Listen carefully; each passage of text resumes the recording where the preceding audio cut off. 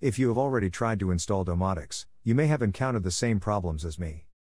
The official website and documentation is not super clear. There are several ways to do the same thing, broken links and errors in commands along the way. But don't worry, I succeeded, and I can now show you how to install Domoticz on your Raspberry Pi.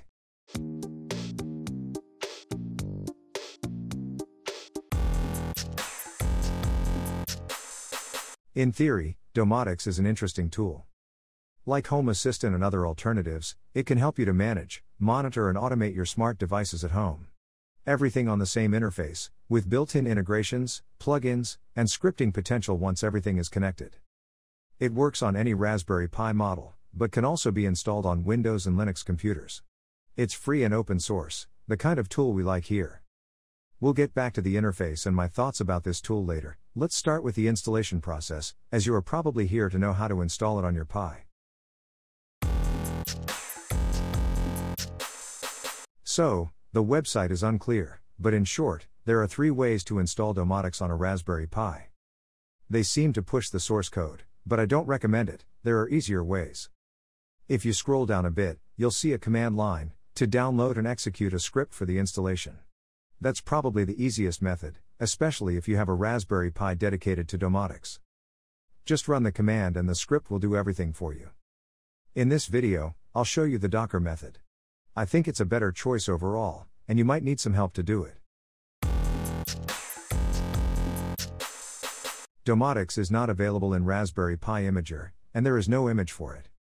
I started with Raspberry Pi OS Bullseye on a 64-bit version, before finding this warning on the wiki. Legacy is recommended, so I flashed my SD card again with Raspberry Pi OS Legacy, in a 32-bit version. You should probably do the same. Check my other video if you need some help for the system setup. Just install and configure Raspberry Pi OS, network, updates, SSH, etc. Business as usual. Then, you need to install Docker, which is not included by default on Raspberry Pi OS Lite. You can find all the commands in the video description, and in the linked article. You can install it with these 2 commands. Wait a few seconds, and you should be ready to move to the Domoticz installation. I didn't do the step to make Docker work for non-privileged users, so I'll use sudo all the time, but feel free to follow the steps mentioned at the end of the Docker installation. There is a simple pull command to use to download the Domoticz container on your Raspberry Pi. You can add the version number or name at the end of the pull command to get something specific, but I'll just go with the default here.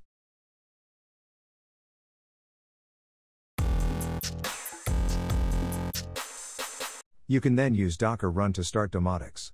There are a few things you can change in the command example: files location, time zone, etc. You can use my command in the description, and adjust it as you want. I lost a bit of time here because the command in the documentation was not correctly escaped for the line breaks. But anyway, you should be able to start Domoticz, more or less quickly. Don't forget to use sudo again. After a few minutes of wasted time, I finally got the correct combination, and my Docker container started. I still have no idea what the device parameter is used for, but thanks for this perfect documentation. Once Domoticz started, you can now access the web interface from your computer. Type the Raspberry Pi IP address, followed by port 8080 if you kept the default values. It's in HTTP, and there is no password by default. The welcome page is rather rudimentary. No device installed, figure it out. Remember the welcome wizard with Home Assistant, auto-detecting all devices on the network? You don't have anything like that with Domoticz, good luck. Anyway, you should probably start with the settings. Domoticz supports a lot of language, you can switch the theme, etc. I would at least set the location right, and maybe set a username and password to avoid any security issues later on. Having the location set will add the correct date, time and weather in the top of each page, and in the weather forecast.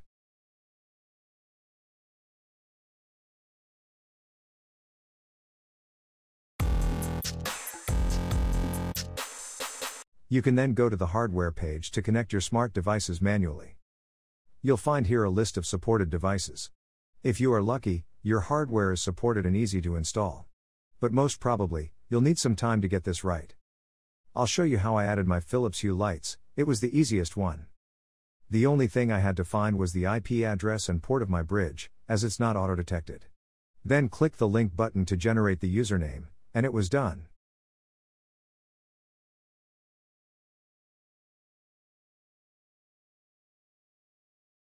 Once connected, Domoticz can now list and control my lights. I can see all of them in the devices list, add them to the interface with this green arrow icon, and control them from the switches page.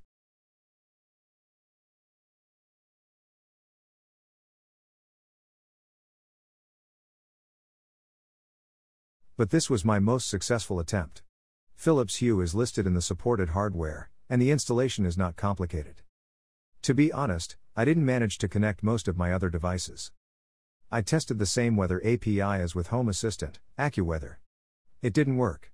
And you don't really have any info to help you troubleshoot it. I tested to connect my robot vacuum, seeing that Xiaomi is in the list. It didn't work. I even tested to install the Xiaomi plugins. It was a lot of work, I lost a bunch of time on this, and it didn't work. So, don't expect something straightforward with Domoticz. You'll probably need to test many different things.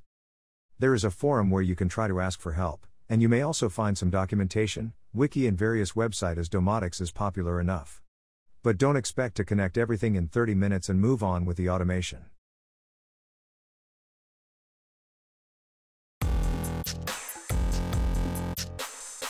I know that some of you love Domoticz, but it wasn't a great experience for me. After testing Home Assistant only 1 month ago, I still have in mind how easy it was to add everything on it and create the first automations. I didn't even get to this point with Domoticz. And I now better understand the results to my poll in the Community tab. Domoticz might be a great tool for power users that know what they are doing, and have some experience with Linux, command lines and scripting in general. But I don't think it's for everyone. Even when you compare the two websites and web interfaces, there is a big difference. It looks like Domoticz is the same as in 2012, while Home Assistant has been updated with a more recent user interface. So, if you are just getting started and want to try some home automation projects, I highly recommend checking this other video where I introduce Home Assistant. It should be a better choice for most viewers on this channel.